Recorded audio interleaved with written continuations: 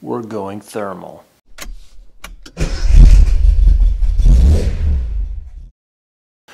What's up, guys? Thanks for joining another episode of Cars, Bikes, and Coffee, where we like to save and restore cars. My name is Kurt, and we are taking a look at the Perfect Prime IR0005 thermal imaging camera. We're going to be using this camera for our build of the 260Z. If you haven't seen any of those videos, hit the link above. But we're going to use that for any troubleshooting we need to do in the build and also the tuning. And this can be also used for our shop cars or any of our other personal cars for finding out problems such as catalytic converter, wiring or power problems, and there's a multitude of reasons why you would want this in your toolbox. So let's first unbox it.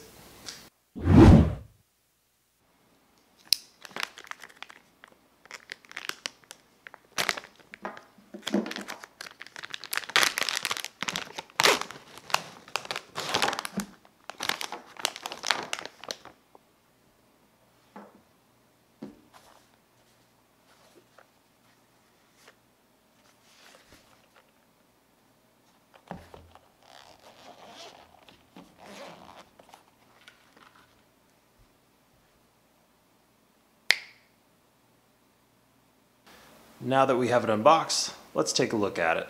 The first thing I want to do is take a look at the startup time.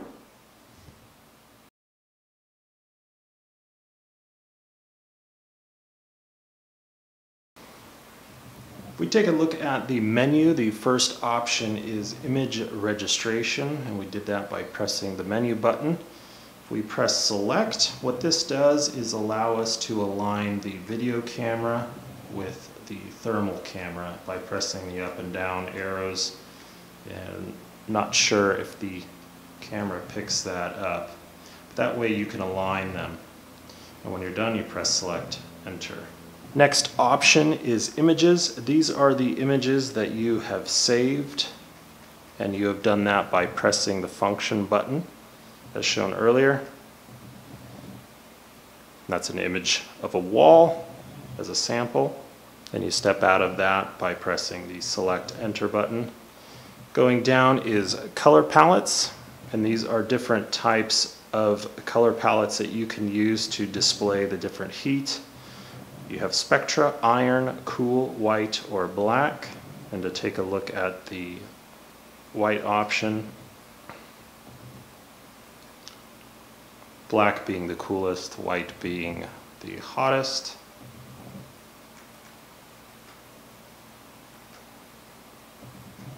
Stepping out of that by pressing the menu button again, we went into spectra. Now you'll notice the center point gives a temperature reading, and it also will give the hottest and the coolest temperature reading, and that can be changed both from Celsius to Fahrenheit in the settings. The next option is emissivity. Emissivity is basically the surface of a material's effectiveness in emitting energy as a thermal radiation. So different surfaces react differently. In the instruction manual, you do have a table that you can use to look up, but most things that you would be looking at, like skin, walls, or wood, or metal, all are similar. The next option in the menu is settings, and in settings you can adjust auto shutdown. I would suggest turning that off. In the setting, it is set already to 5 minutes, and it will just shut down on you right at 5 minutes. The next is the brightness or the intensity of the screen. You can change languages: English, Chinese, Italian, or German. You can adjust the unit of whether it's Fahrenheit or Celsius, as well time format, whether you want 24 hours or AM, PM.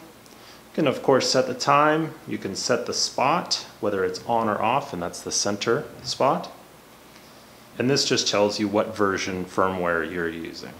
A couple more features. If you were to press up on the navigation button, the bottom appears and shows your max and minimum, and as well the time. Pressing it up once again makes the bottom bar hide. Now as well, hitting the left and the right navigation buttons changes the fusion from 0 to 100%.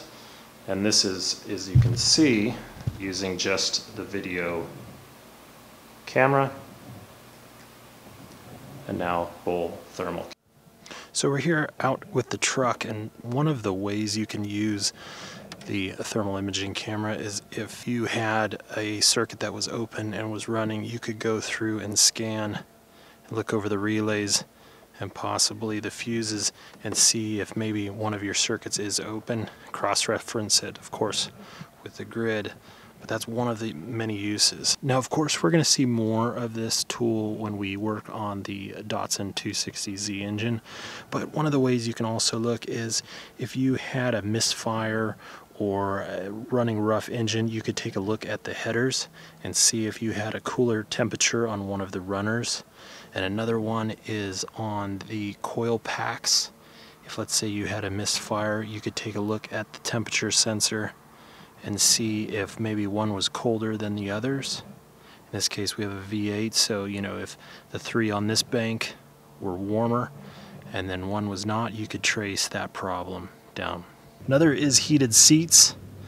If you were having a problem where one seat or a part of the seat was cooler, you could trace down where that problem is. In this case it's blowing air, so that's kind of interesting. And in my case, you can see that it's a little hotter on top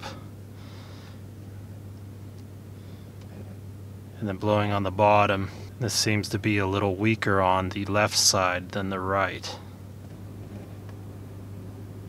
Just skimmed the surface of how you can use the thermal imaging camera for your diagnostics on your vehicle. So the Perfect Prime IR0005 thermal imaging camera, which I will leave the link in the description below, definitely is going to help us as we build out our 260Z. So stay tuned for that. Definitely going to be using this for the engine building and the electrical assembly. So thanks so much for watching. If you guys like what you see, consider subscribing, smash that like button, hit that bell, and have a good one.